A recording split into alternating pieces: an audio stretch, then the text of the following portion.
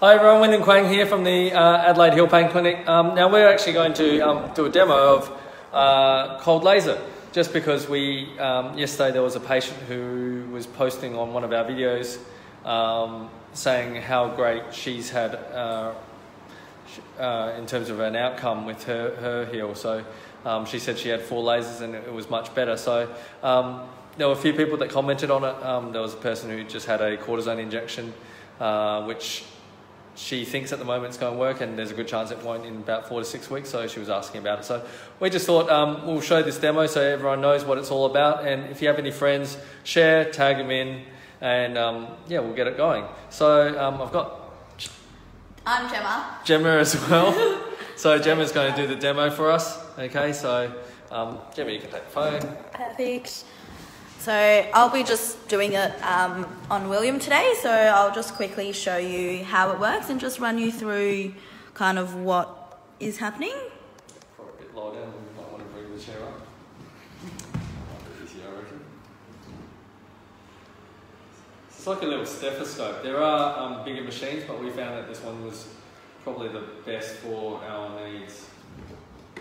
Rotate more towards your left. There we go. So what we do is we place it on where the area is sore. Generally the most common injuries that we use it for is that really common or true plantar fasciitis, and then that Achilles tendonitis as well. So those nice, easy, shouldn't say easy, but the nicer kind of less inflamed.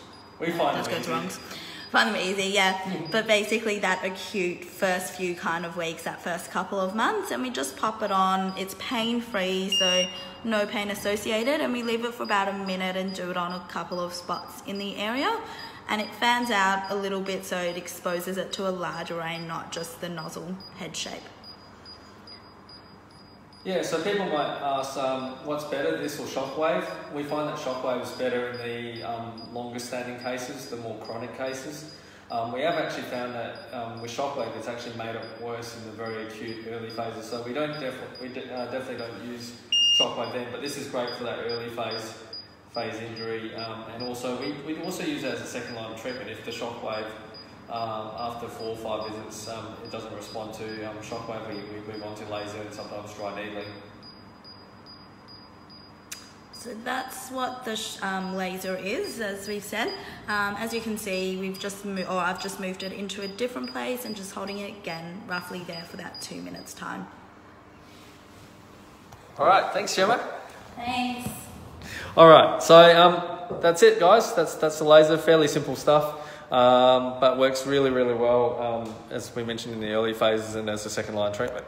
So if you have anyone who would benefit from this, they've maybe tried shockwave, they've maybe tried orthotics and it hasn't quite worked, laser's just another option that we have. All right, have a great day, guys. We'll see you soon. Bye.